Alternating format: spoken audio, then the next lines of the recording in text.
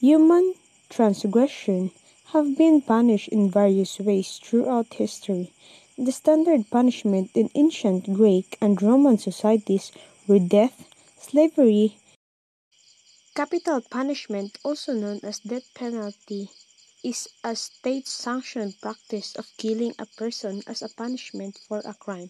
Some common methods of execution at that time were boiling, burning at the stake, hanging, beheading, undrawing, and quartering.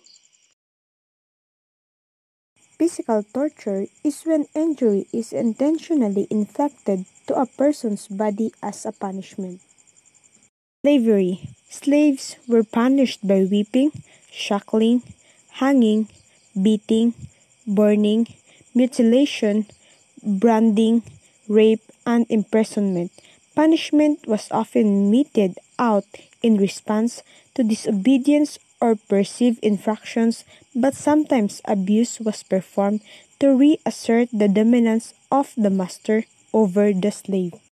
A degradation ceremony is a formal or informal ritual that is used to eject individual from a group and to rid that individual of his or her identity as a member of the group.